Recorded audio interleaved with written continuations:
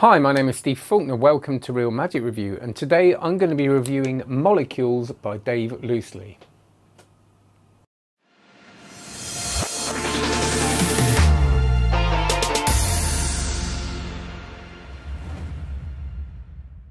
Before we do this, can you please like this video? Can you please subscribe to my channel and press that...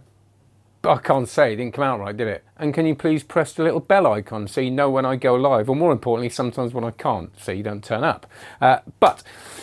Do that and check out cardmagiccourse.com. Go and have a look at it. But actually, what I want you to do more than that is sign up for it, because it's brilliant. Everybody loves it. Nobody has a bad word to say about it. And even very famous magicians have got very nice things to say about it. If you go and have a look on the site, you will see the testimonials. So if you love this or you like this, you will love that. If you love this, you'll love that even more, probably. But there you go. Do that. This is an interesting one. This is... I think Dave Loosley do a lot of stuff with Alakazam, and he's releasing his own stuff, and he's got a new project, I think, releasing some more stuff in the near future, which I'm looking forward to seeing seeing that. And this is, well, it's a kind of coin trick that isn't a coin trick. So it started off life as a trick with a ball bearing. So it was a coin turning into a ball bearing, like one of those big steel balls, which is always lovely, looks great. And then back again, and that's on the beginning when he's talking about where this came from. But he said he didn't want to send out just a ball bearing and a coin, because he kind of thought you could do something a little bit different with this.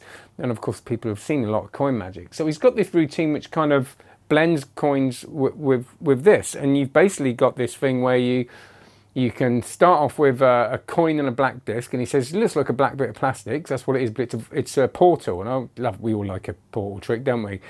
And he puts the coin and the portal in the hand, and then the coin's vanished, it's gone into the portal. Then he throws it out of the portal, which is a great moment. It looks really, really cool.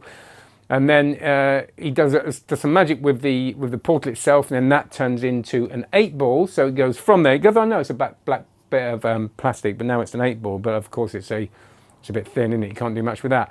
And then turns that into another 8-ball. And the other 8-ball he turns it into is just this cute little, and it has got some weight to it.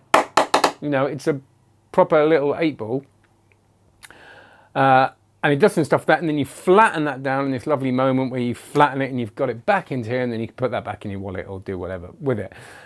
So I like these sort of routines. I've always loved that kind of that anything where you, well, I love coin magic, and it's kind of coin magic, but anything where you've got like that you bring in something completely unexpected into it. So you know, when you see, and there's been a lot of 8-ball tricks, you know, the big ones, and that's actually what he said. He loved those things, but you've got to carry a big 8-ball, so he wanted to do like a close-up version that didn't take pocket space. But saying that, he does mention at the end, which I think would be great actually, you turn that into, the a big 8-ball. So you've got this 3-stage thing, and even with the coin, arguably it's a 4-stage thing. So there's quite a lot you can do with that, and I think it's my sort of routine. It reminded me, you know, I love routines that are sleight of hand routines, but not really knuckle busting. He talks through the vanish he uses, which is a very good one, this clip steel, which I wouldn't say is for super beginners, but it's something that most people will be able to learn. But this is, I would say, it's I'm tempted to say beginner sleight of hand trick. So if you're learning a bit of sleight of hand, I think that you could do this quite easily. The thing that's, if you are a beginner, that's going to be daunting for you are things like steals, you know, when you bring whatever you have to bring into play. And actually, you know, someone that's done them a long time with things like the cups and balls, and remembering being daunted by that thing of, oh no, I've got to grab that. There's so much misdirection built into this routine, you know. When the portal goes from there and jumps out there, you've got a lot of time to do what you got to do. So I would say, you know, he does it sitting, but you can do it. You will be able to find ways of doing it. I think sitting is probably going to be the easier way, to be honest, but I wouldn't have any problem doing this standing. I think it's a really honest trick. It's an honest, and when I say that, it's a proper magic in it. You know what I mean? There's no kind of, and with that, it's kind of been produced very honestly, and it's. And that sounds like I'm damning with faint praise when I say this. And I have said this today. When you get this, if you're one of those people that likes their kind of really nicely packaged thing, it's a pretty rustic thing you'll get in a plastic bag with a sticker on it, with a black bit of plastic, but that's what it's meant to be. That's what you say it is in the routine. You go, it's a black bit of plastic, and you get the ball, which is fine.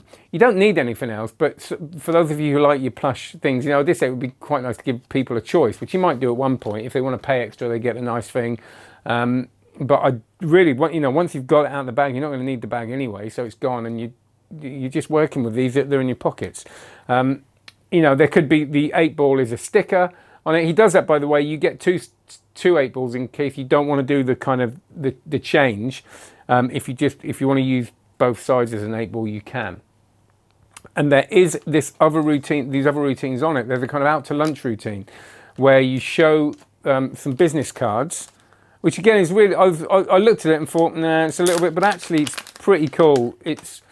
You show some business cards that have snooker balls on them, and it comes off the card, and then it hasn't got the snooker ball on it. So the next one they see is kind of that I've just destroyed that by trying to explain it. I'm terrible at explaining tricks, aren't I? It's really bad for a reviewer. It's quite nice, it's fine. I prefer the other stuff. All the main routine I think is absolutely fine, but if you wanted to play with that, you could. It doesn't feel like filler, it feels like it's decent, and it will and you can do a really nice quick routine with that as well. I love the idea, and he's got this in it, this blowing it up, this inflatable thing, which I think is great. It really makes sense. But again, I like the idea of then going to the next step and blowing it up into that, which again you don't have to do.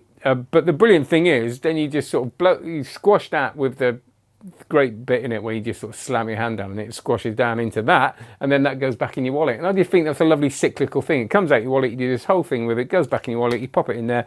I think it's a nice thing to do if you kind of, you know, if you did it and then just didn't say much about it, just got it out, did the whole thing, you know, sitting around a table.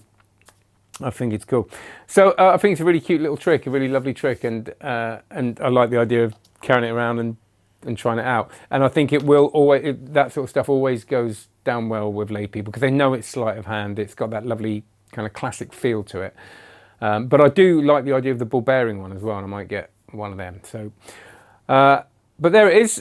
If you want to find out more, and I think Dave's coming out with some more stuff. He's released this independently, so it's always good to support people that are doing stuff independently. Of course, support everybody, but you know, people that do that need it a bit more. So click the links below, check out his stuff. Please like, subscribe, check out Card Magic course. Have a good one, stay safe, and be happy.